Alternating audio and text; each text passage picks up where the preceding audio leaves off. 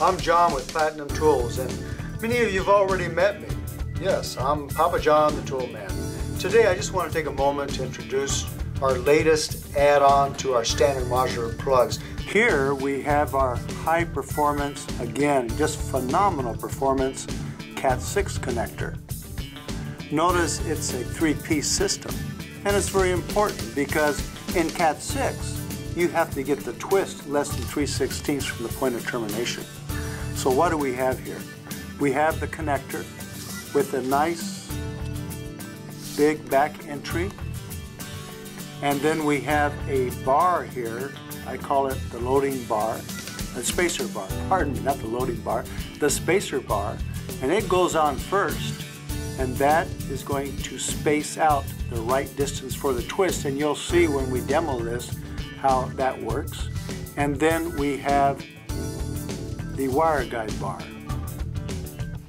and that's it. I'm going to take my cable and my Cat6 stripper, cable jacket stripper, and what we want to do is just score the cable. Notice it's still intact, and let's bend the cable where we scored it. It pops, so I don't even have to inspect the conductors. I know that, well, I want to keep that here. I know that they have not been nicked. Remember, if your conductor nicks, you have to start over. So I'm going to pull these out. Notice the spline in this cable. Cat6 cables, many of them have a spline or a pair separator. Each pair lies within the quadrant of the spline, and that keeps air around each pair, and it keeps it isolated from the other pairs. This has to be removed down to the end of the jacket. So I'll take my scissors and I'm going to snap the little ribbing. Be careful not to cut your conductor, and then twist it, and it comes right off. Now is where the spacer bar comes into play.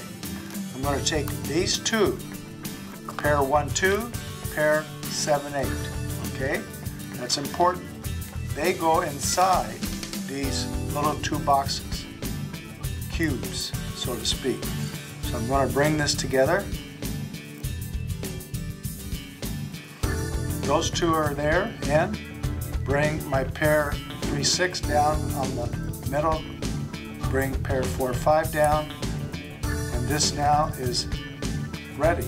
It's prepped, ready to go for the next step. Now what we have to do is separate the pairs.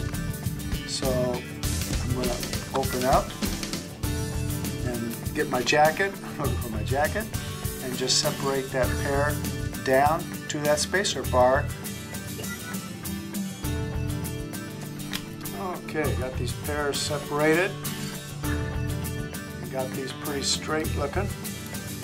And now what we have to do is lay it out. So we're going to lay it out orange, white, orange. We're doing the B and the green, the blue, white, and the solid green, brown, white, and brown. So I want to bring these together. And now what I'm going to do is I'm going to take my knife, my scissors, not my knife, my scissors. I'm going to trim these, and this is where the wire guide goes on. And it's got a perforated side. The back side that's not perforated is flat. You don't want that facing up. You want the perforated side so the contacts can go through. And it's got the little ledge on it that you can see right here. And then what I'm doing is taking this and sliding that bar down. And you want to slide it all the way down to your spacer bar. I have my flush cutter. This is real important because it does a clean flush cut. And you need to cut these conductors right flush against the wire guide so that it works right when you slide it into the connector. So I'm going to take my flush cutter, cut some off, and this is what the prep looks like. It's all ready. And now all we have to do is put it into the connector. So let's take our connector and we're going to put it in. And that jacket sometimes hangs up, so be sure you push it down with your thumb like this, and then take this and start pushing in, and just go all the way. I'm going to work with my other hand, it works a little better.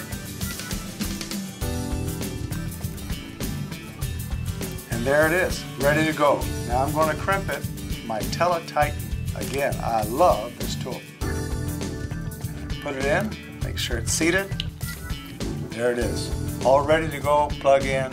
Cat6, super high performance, I tell you. Phenomenal results on certification.